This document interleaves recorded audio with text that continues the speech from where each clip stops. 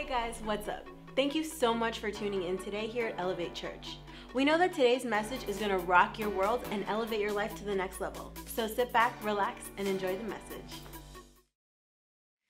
Well, today is, it may be the grand finale of the series, but it won't be the grand finale of our conversation at Elevate Church. But I wanted to end this series with the discussion of the fear of the Lord. Let me say the fear of the Lord. So we talked about all the toxic fears that the enemy does or uses to trip us up. And I did this on purpose. You know, normally in a series, you would want to start with the foundation of the fear of the Lord and then get into all the stuff. But I wanted to do a flip on us and start with all the fears and then come back and let's really talk about the foundation in order for us to get the victory of some fears that we've been holding on to for too long, or fears that have been gripping you for too long, or fears that have been paralyzing you with toxicity. And I really believe today, as we get a better understanding of what the fear of the Lord is, I really believe that we're going to begin to claim back some ground that the enemy has taken from us. How many are ready to take back what belongs to you? Amen? All right, okay, but let me ask you, let's just start with this. How many here believe that working out has its benefits? Like working out, going to the gym, working out.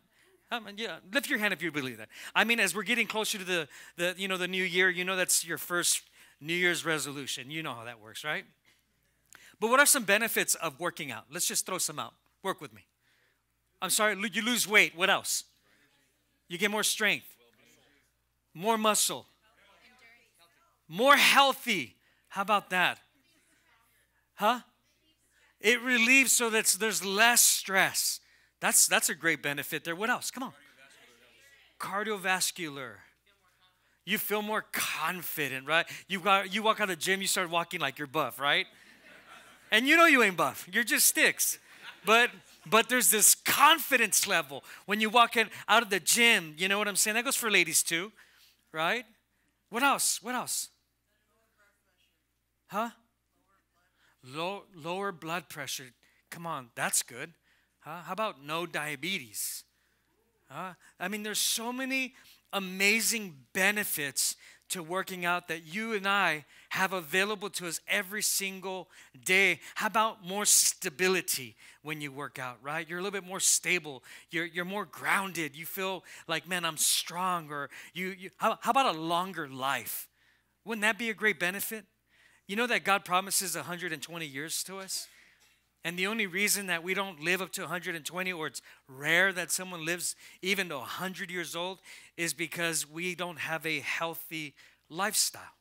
So there's many wonderful benefits when it comes to working out. And that's cool. I love it.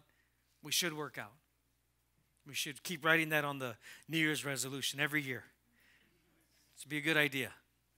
But let me talk to you about the workout that God wants us to work out. It's the foundational workout. It's the most important workout. And it's in Philippians 2:12. Read with me. If you have the app, download the notes. It says work out. Everybody say work out. Just when you thought the world came up with that phrase, huh? God came up with the phrase, work out your husband's salvation. Ladies, work out your wife's salvation. Work out your son's salvation. Work out your daughter, your cousin, your uncle, your co-workers, your pastors. No, it says work out your what? Own salvation. You know why? Because we live in a culture where we're more focused on what everyone else is doing that we forget about our own salvation. We're so focused about everyone's flaws and sins and their mess ups and their disgusts and everything you can think about another person. But God's saying, hey, listen, you know what? Before you start looking at someone else, I want you to work out your own salvation with fear. Everybody say fear and what? Trembling. And so, what is salvation? I think most Christians, if you were to ask them, honestly, even here, if I were to ask you, what is salvation? What were you saved from? What do you mean salvation? What do you mean, work out my salvation? Here's what he's saying. Salvation simply means this. It means deliverance from harm, deliverance from ruin, restoration, redemption. So he's saying, work out your preservation, work out the fact that God delivered you from harm, that God delivered you from ruin, that God delivered you from destruction. He said, work that out. Notice that salvation was free, but keeping it is work. Oh, I'm talking to the wrong crowd this morning. At the 8 a.m., everyone was like, amen, hallelujah, glory to Jesus. No, don't do that. Yeah. With fear, but say with fear and trembling. I believe that the greatest foundation, I think that the number one fear that we should put all our attention to is the fear of the Lord. I really believe like that's where it all starts. Maybe you're here today and in the last few weeks as we've been discussing the different fears, there's fear of failure. There's the fear of success. There's the fear of doubt. There's the fear of belief. There's all these different fears that we hit in the last few weeks. And I know that as you've been hopefully processing and assessing and addressing in order for you to progress, you've been thinking about how am I going to break up with fear? If you have not done that, then that just shows you the state of where we're in. Remember, Satan was talking last weekend on the video. Y'all remember that? If you weren't here, go watch it. But I'm telling you, the enemy knows how to trip us up. The enemy knows how to paralyze us. He knows how to stop us from walking out God's divine path. He knows how to keep you from ever coming to a place called straight and the narrow. Broad is the way and many go through it. Narrow is the way and few go through it. And so the enemy knows how to work us when it comes to this issue of fear. But he says, work out your own salvation. Everybody say my own. Come on, set your eyes on you. Like, stop trying to fix everybody else when you haven't fixed you yet. And he says, with fear, so you work it out with fear. Fear of what? Fear that God is watching me. Okay? So our first emotion, everybody say first emotion, should be the fear of God. That should be my first emotion. The very first emotion that I wake up with every day is like, man, I fear the Lord. I better pray before I leave this house. Huh? Like I better at least spend 10 minutes of reading the scripture today because I fear the Lord. I fear. And when we hear this word tremble, I know that our natural mindset is someone like that's trembling like, but if you really want to understand what tremble means, it simply means to have a reverence. For example, when you think about the book of Revelations, when John was writing the account of his experience with God, with his experience with Jesus, John wrote in the scriptures of Revelations, he said, and when he saw the Lord, he couldn't even face him. He couldn't even look at his face because his face was shining as bright as the sun, just piercing through. And he just couldn't, and he started trembling, and he started getting on the floor and just reverencing God and saying, oh my God, I'm not worthy. I'm not holy enough. I'm not good enough. And how many know that none of us deserve it? None of us are worth it. None of us should have it, but God's grace and love is awesome. That's tremble. We don't have tremble anymore. Heck, we barely have people on time to worship. We waltz into church like it's whatever. He says, I want you to work out your salvation. Do you realize that coming to church is like your spiritual gym? You get a workout, right? And it hurts. Because listen, nobody wants to hear a message on the fear of the Lord, right? We want to hear another message on love. And I get it. Love is awesome. We live in a culture in church. Okay, let's talk church, not the world. We already know the world is just absent from wanting to know God. We get that. It's separated, whatever. But just the church, we just want to hear love, grace, mercy. And we like that because it makes us feel better about our sin. It makes us feel better about how we live. It makes us feel better about our choices. Because if we hear another message of love and mercy and grace, then we're okay. But there is a lopsided church today that we attend. There's a lopsided church, body of Christ, in the world that just focuses all on the love of God and not the consequence of God. There is a healthy, balanced diet with God. You can't even begin to know love until you finally understand the fear of God. And you'll never know the fear of God until you know the love of God. And so there's an unbalance when we don't know the fear of God and the love of God. You know, when Isaac was little, I could say both my kids, I was bad. But I can say, you know, they're a little crazy, you know, my kids. Isaac and Alexis were and have been really obedient kids, and I love that about them. You know what I'm saying? I wasn't like that. But you know what, my kids growing up, they were very respectful, oh, here's my other one right here. I got one there and one here. And you know, they've always been very respectful. I've always set a standard like in the Ruiz family, we'll love God, love people, you won't lie, blah, blah, blah. And we've had all these things. And they lived up to it. And I'm sure that they had a sense of, well, I love Dad, so I want to honor Dad and I want to honor Mom. But on the other flip side, they also knew the cincho. You know, the belt. Right? Yeah. In my house, it was the chancla. Yeah, my mom she can throw a sandal like nobody. I mean, it was like a boomer. It cut corners, man. I'm not kidding you. Man, if you're a Hispanic mom out there, you know who you are. Yeah. Yeah, so I grew up, and so man, I didn't have the fear of the laws. Man, I had the fear of the chancla. But there's a difference when you have children that were raised up differently, that they weren't afraid of me spanking them, even though I disciplined them, right? And I think that's where we get confused when we talk about, you know, God's love and God's consequence. We think God as a punishing God, but God is not a punishing God. God is a disciplinary. He's a disciplinary. Punishment is Satan for the sin that we commit. Discipline is what God does because he loves you. And out of that love comes that reverence that you're just so thankful that listen, the only reason we stay in sin is because there's no lightning bolts being thrown out of heaven and hitting us. That's the only reason. So we continue to we keep doing what we do. We keep living what we live. We keep talking the way we talk because nothing's happening. We're good. But how many know that every single one of us are an open book before God? And you and I will give an account for every single word, every single action, everything you and I have done. And you know what? And you can't blame it on your father, your mother, your cousin, your sister, your spouse, because he said you work out your own salvation with fear and...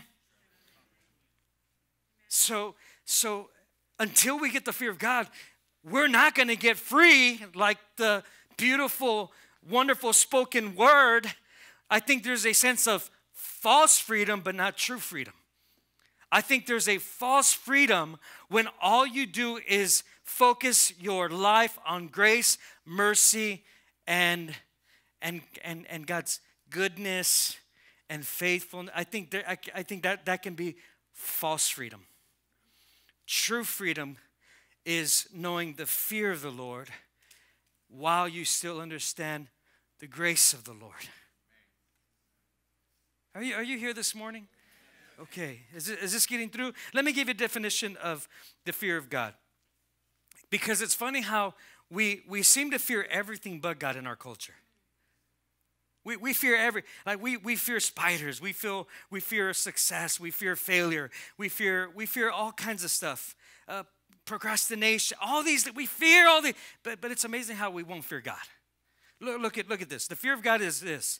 It's the 24/7. Everybody say 24/7.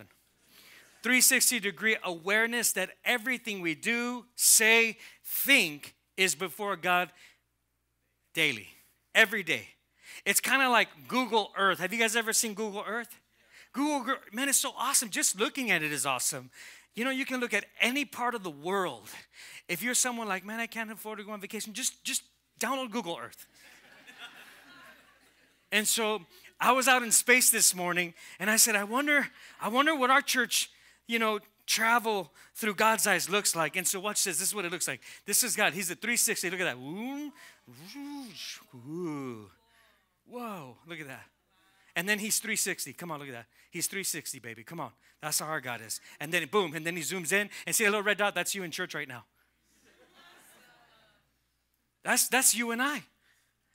Aren't you? Listen, God is a 24/7 and 360 God who not only, which we already know these sermons and we already know these messages, I preach them here too. He loves you, he protects you, he heals you, he delivers you. And everyone's like, yes and amen. Yeah, okay, awesome, yeah. But God will discipline you, he'll correct you, he'll rebuke you, he'll call you out. He won't expose you, but he'll expose you in front of his presence. He'll convict you. He'll challenge you. He'll speak to you. How about that God? Do you know that God? It's the same God, but he's a daddy. And he's a 24/7. And so what is the fear of God? It's having the revelation that whenever I speak an idle word, I'm going to give account for that word. Like when God tells you to do something, you're like, I could never do that. Idle. I could never afford that. Idle. Now I'm not talking be goofy like I'm gonna own that big mansion, but you don't got a job. I get that's goofy. But I'm telling some of you, listen, some of you, you know what God's called you to do. You've heard clearly from God what you're supposed to do. But there's this fear that grips you of the unknown. So the unknown keeps you idle in worshiping your fear rather than the fear of God. Are you here? And so it's like Google. Look at Psalms 103:11 says this, and I'll bring it back with, look at this, Google Earth. Look what God says. For as high as the heavens are above the earth, so great is his what? Love for those who. So how many want some big love? Then fear God. Oh no, I just want his love. Okay. Well, God says, you're going to experience this love when you fear me. The reason perfect love has not cast out all fear is because you don't know this love. Well, why do I know this? Why don't I know this love? Because you don't know the fear of God. You've heard of the fear of God, but you have yet to experience the fear of God for some of us. And that's the only way that we'll even ever know the path of God. Think about it. You think God is going to give you the calling, the divine path for his purpose if we can't respect the one who's giving it to us? Let's be honest. Can we just stay right there? That's why so many stay comfortable with what they do for the rest of their life because they think that's it. That's all they were born for. And that's not true. Listen, I grew up in the hood. I grew up in gang-infested neighborhoods, drug-infested, prostitution-infested, abuse-infested, all kinds of infestations. And let me tell you something. And God says, I will choose the foolish things of this world to confound the wise. So we have no excuse. Well, what about me, Pastor? I grew up with a silver spoon in Beverly Hills. You're awesome too. Hey, man, you're blessed. That's awesome. But where's the fear of God in that too? So it's not just for the guy that's the down and outer. How about the up and outers? How about the ones, man, you got a nice house. You got a nice car. Man, you got not only enough for your mortgage, you got enough for 5 mortgages. Well, you also require the fear of the Lord. The Bible says, and what does the Lord require of you? The fear of the Lord your God, to walk in the path of his ways. And that is his requirement for every single one of us. So we can't even begin to address any of the fears that I talked about in the last 3 weeks until we address the foundation. And the foundation is that every single one of you, Isaac, you got to have the fear of God. Alexis, you got to have the fear of God. Outside of that, these are my kids. I love them. I'm not a perfect dad. You're not a perfect parent. You're not a perfect person. But we have a God who perfects all of our concerns. And he is perfect in all his ways. And our job is to get to that place where we just allow God's love, but also the fear of God that we have for him to get us to change. Amen? Say, I'm an open book. and I'm going to have to give an account. Dang, say that again, because that hurt right there, right? Say it again, because some of you are like, you guys just, you didn't like the latter part. You just said, I'm an open book. Did y'all see that? Some people are just like, they just lowered their voice. Say it again. I'm an open book, and I will give account. Yeah. Didn't that feel so much worse? No, I'm just kidding. All right, here's another acronym for fear. Ready? Fear is foundation or foundational emotions always reverent. Foundational emotions always reverent. Foundational emotions always reverent. Our first emotion should be the fear of God and not the fear of everything else. Our first, because we're a ball of emotions, aren't we? Every single one of us. Right now, too. You're feeling something right now. You're either feeling, the love of God, or you're feeling like there's that fire and brimstone preaching. Now, you know what? That's the problem. You know what? We keep blaming the fire and brimstone preaching of back in your day that got you all sourpuss today, and now you're just trying to look for something easier because we want a convenient gospel and not a confrontational gospel. Because a convenient gospel will basically be a gospel that you created that fits your lifestyle. And so we just start living a convenient gospel. And we twist the gospel and we play with the gospel. And tell me how that works for all of us here. And we've all have been guilty of it. Every single one of us have gone to that place where we have taken the foundation that God has given us and that we are to live and walk by, and we've twisted it. Look at what Proverbs 9:10. We read this the first week. Let's read it again. The fear of the Lord is the beginning of wisdom. I'll say it this way. The fear of the Lord is the beginning of a relationship with God.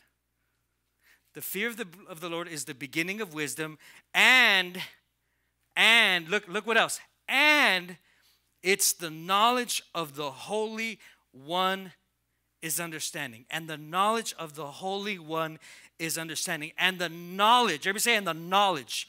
And the knowing of the Holy One. Knowing Jesus personally. Not knowing Jesus through a podcast. Not knowing Jesus through a sermon. Not knowing Jesus through your pastor. Not knowing Jesus through your mommy, your daddy, your grandparent. No.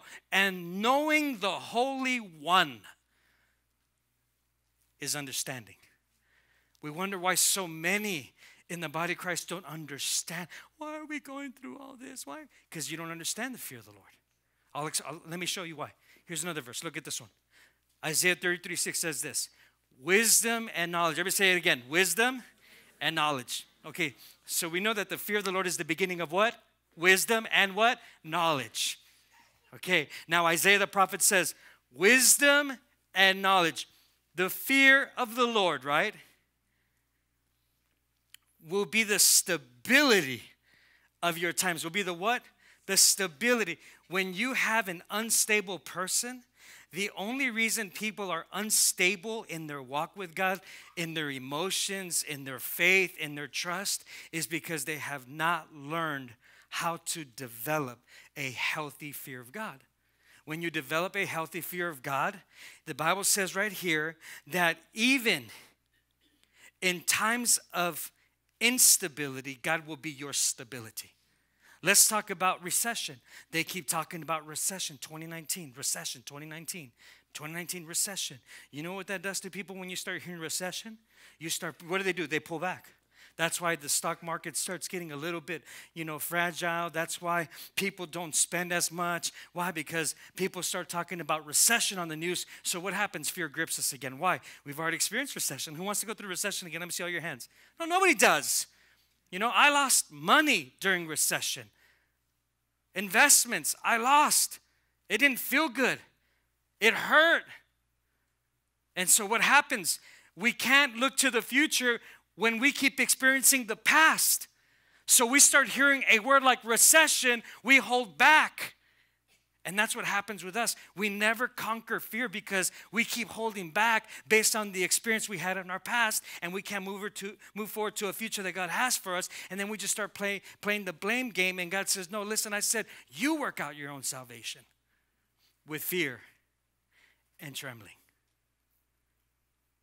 And then we can see some fruit. And don't get me wrong, I'm not going to tell you that when I hear things like that I don't get nervous. Being a pastor of this church is heavy financial pressure. Heavy. Not just here. I got financial home pressure and I got financial home pressure. The house and my house. Pressure. You know why? Because people around the world, like children, are depending on Elevate Church to supply the need.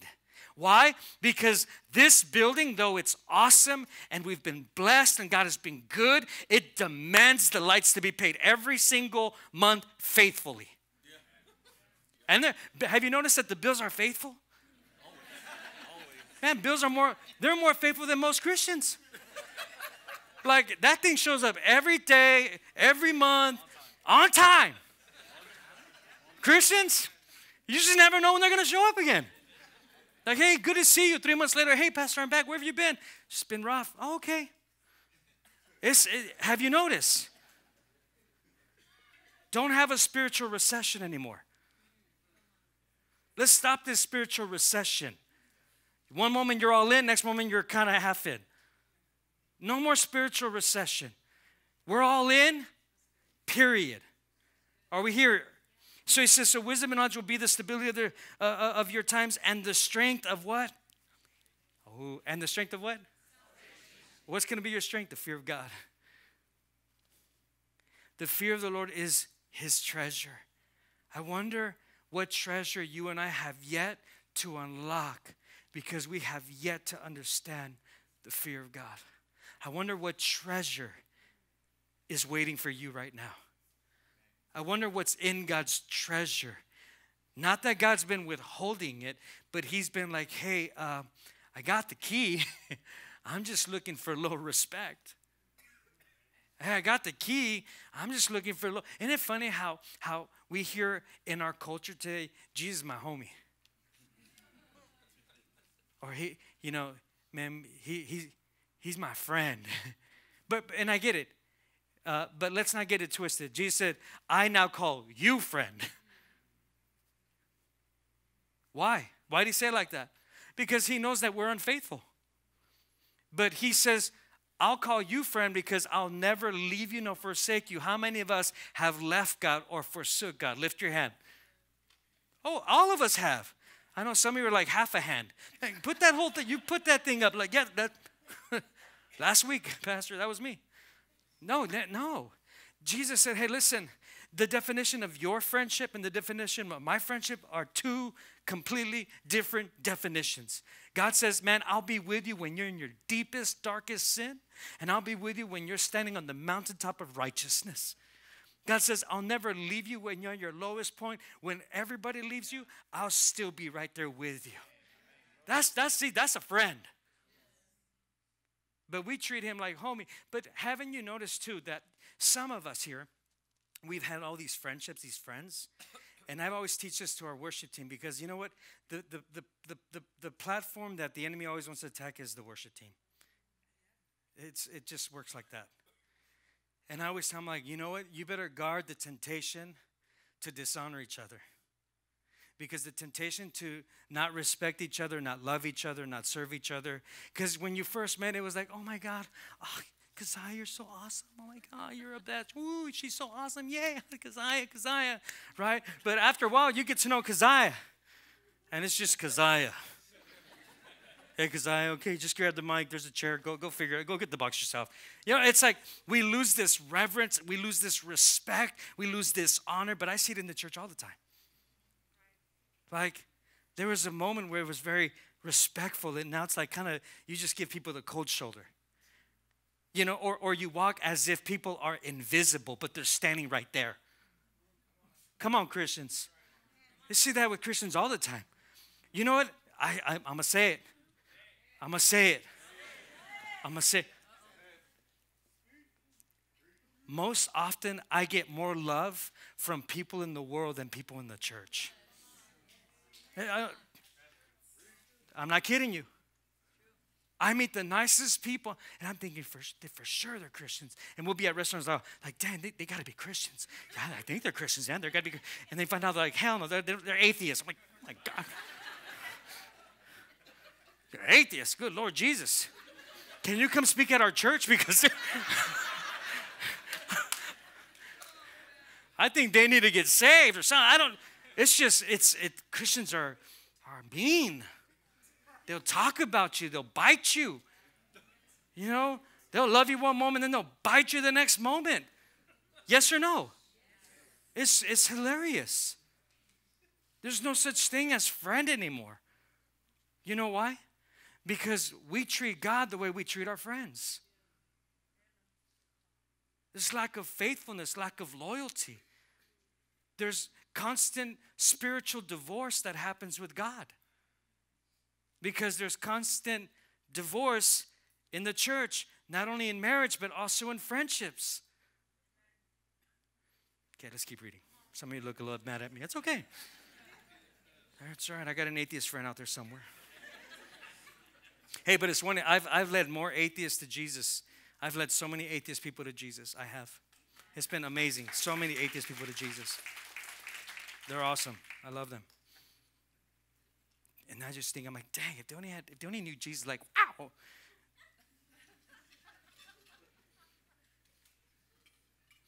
Okay, for sake of time, I got to hurry up. All right, I'm going to end with this.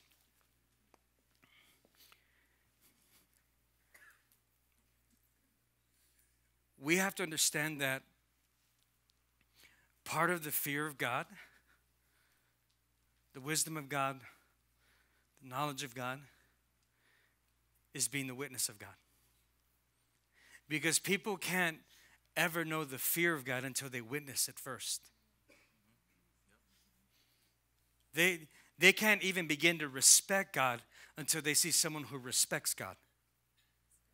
The problem we have in our culture, once again, is that we don't treat him as a holy God. We treat him as a Santa God. And so we got a lot of angry Christians in the church. I'm mad at God. Why are you mad at God? Well, man, I thought that by this I might have like 10 children. Like, okay, all right, okay. I thought that by this time my career would have, he promised me my career would have taken off. It's like Santa God. Like, it's like we treat God like the genie. Hey, God, this is what I want. It almost looks like crabs, huh? Right? God.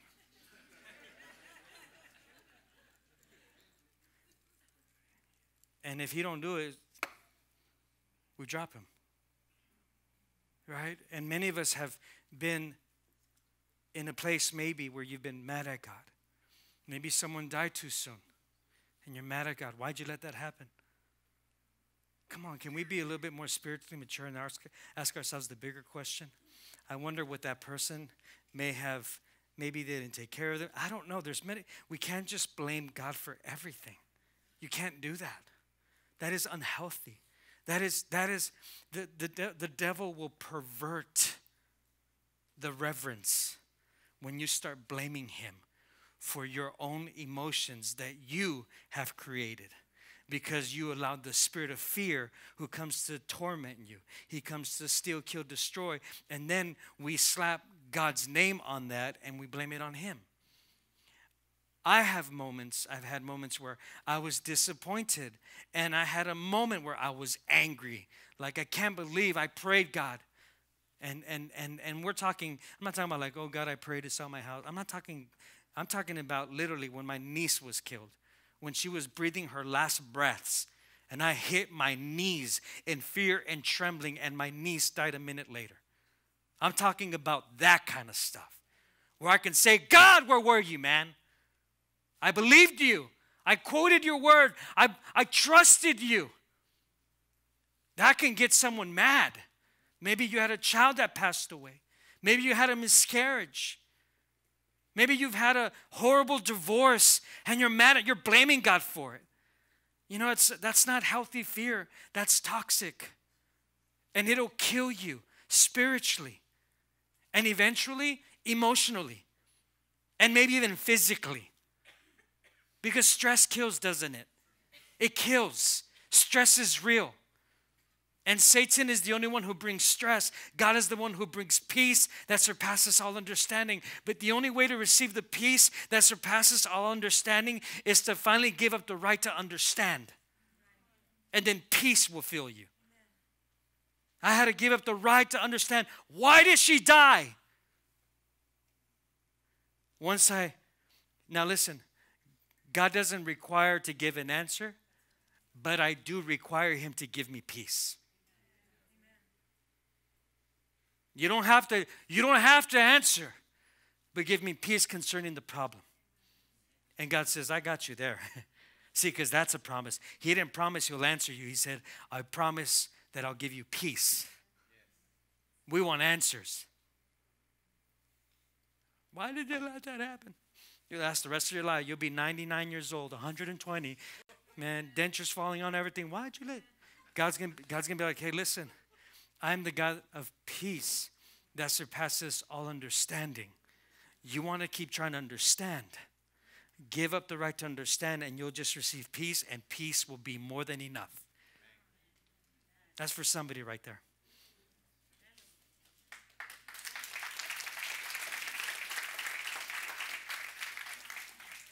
Write this point down. We need to learn the fear of God before we could ever appreciate the grace of God. We need to learn the fear of God before we could ever appreciate the grace of God. Have you noticed that more and more in our culture of church, all we hear is grace, grace, love, love, mercy, mercy, and I love all those things. We preach those here, and they're important. But it's almost like people just stay and they live in the grace, grace, love, love, mercy, mercy. And we stay dysfunctional. But when we learn the fear of God, you learn to appreciate the grace of God, because now you'll realize that when you and I were in a place in our life, in a moment in our life, in the experience of our life where we couldn't, but grace showed up, grace stepped in, grace covered you. Then you appreciate it because out of a reverence and a fear of God that you say, thank you, God, I can take it from here now. But there's too many Christians living from grace to grace to grace. I was grace, grace, grace. His mercy's good. But you've been saying the same thing for like the last 12 months. Grace, he graces me. He graces me. You know what? That's just a cover up for sin. Tell you, have you ever been in bed at night and you wake up 2 a.m., 3 a.m., 4 a.m., I don't care what time, and you start having a conversation in your head, and it can be something like this, like, hey man, listen, I've been hated for 8 years in this community, off and on. People from our church, people from outside, just, Christians. Family throw night. Not one attack was from worldly people. All of them were from Christians. All of them. Not one secular, ungodly person cursed me, but Christians did. So I've been hurt a lot. But have you ever been in bed where God just speaks to you and he whispers? And he'll say something like, Mauricio, let it go. Forgive so-and-so. But God, but you don't, but what if they do it again? But what if I give them forgiveness and they use it against me? That's how we all think, right? And so you've laid there and you're just like, okay.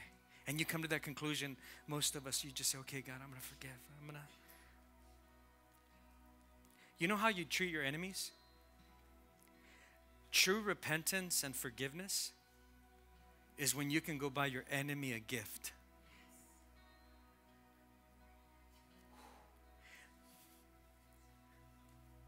What do you got?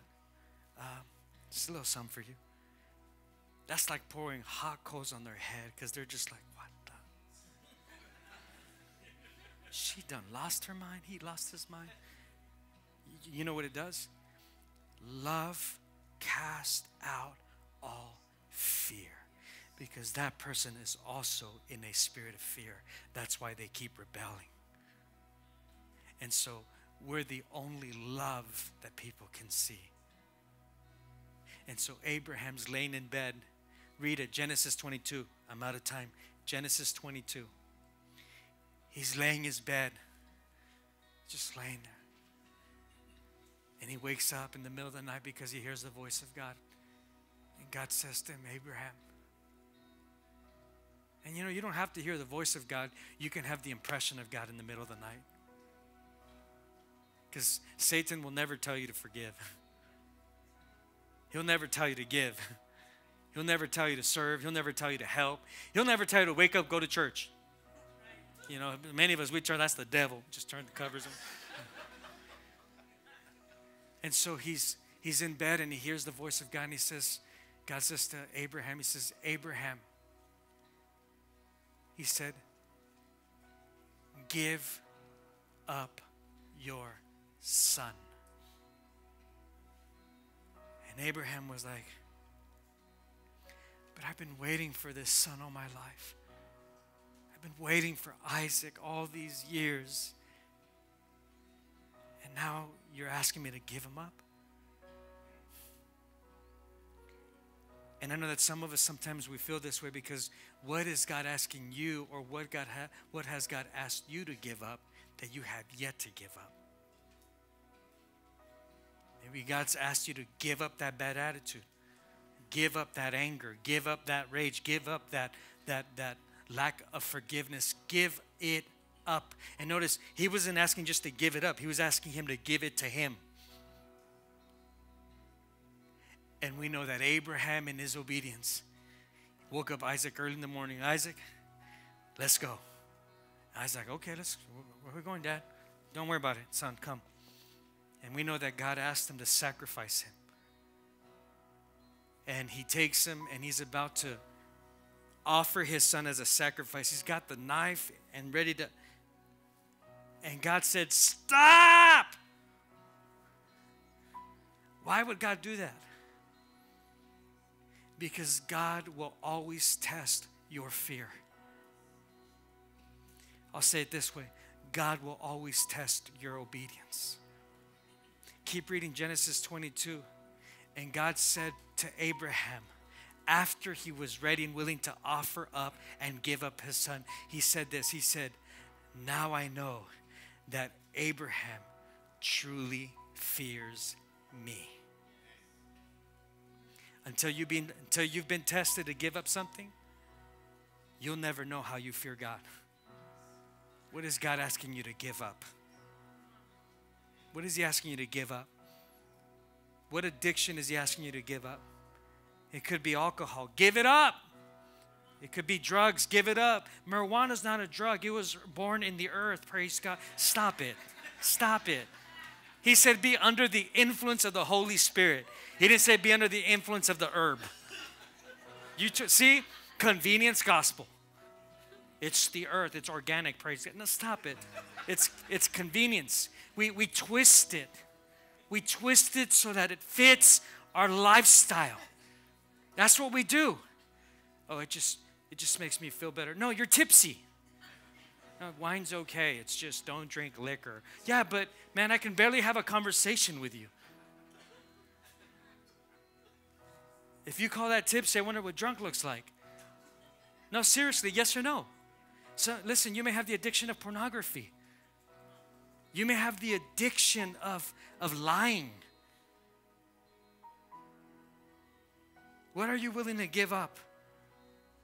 1 Peter 1:17 says this, since you call on a Father who judges each person's work impartially, live out your time as foreigners here in reverent what? Fear. In reverent what? But you're what? What did he call you and I? Foreigners. Say it, foreigner. Think about it. Foreigners are, have you ever traveled out of the country? It's funny how, like, in our country, we're so comfortable that, like, when I go on trails, which don't do this, please. It just shows you I'm working on my salvation. But I always walk on the paths that say, do not cross. And I've been like that since I was a kid. I just do stuff that and I've been lost in the mountains as well in the past. Praise God. Lord brought me back. I learned my lesson. So now I don't do that. I was lost with my dog. I told my dog, if we don't make it, I'm eating you. It was funny. It was hilarious. I'm not kidding you. Honest to God, before God's presence, I got lost for 2 hours in the mountains. And stupid me. Stupid. Anyways, don't quote that. Don't call that was stupid. Don't do that. And so anyways, but in our country, when you feel comfortable, you just kind of like, I got this, right? But when you travel to another country, have you noticed that, man, those laws scare you? Because you don't know, like if I park, like in Italy, if you park in certain places where you're not supposed to park, they not only take your car, they arrest you. So you're like, okay, you can't park. No, don't park there. Just think, you're in a different country. You're a foreigner. Man, you're an abiding, lawful citizen. You don't want to screw it up because you don't want to be especially in the jail in Mexico. You know what I'm saying? You do not want to be in a jail in Mexico. You do not want to be in a jail in India. You do not want to be in a jail in Cambodia or Vietnam or any of these countries where, man, it's just, so you know what we do? Oh, man, we walk the fine line. That's what Peter's saying. Put that verse back up, please. Leave it up. That's what Peter's saying. He says, since you call on a Father who judges each person's work impartially, live out your time as foreigners here in reverent fear. We got to stop being so comfortable with our Christian walk and remind ourselves, I'm a foreigner on this earth. I'm only passing by. Some of us have already pitched the tent on earth as if this earth is going to live forever. This earth is going to perish. This is not your country. This is not your world. Our world, our country, our soul, it will perish, but eventually it'll have everlasting life for eternity. But that life only comes through Christ. Only through Christ. No other way. No other way.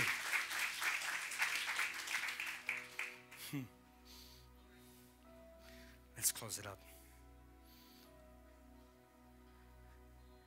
Proverbs 16:6. Last verse, look. And by the fear of the Lord, one departs from evil. And in these last few weeks, as we've been together, we have established that fear of failure, lack of belief, doubt, procrastinate. We went through so many. Rejection. That's evil, isn't it? But he says, and by the fear of the Lord, one will depart from that evil.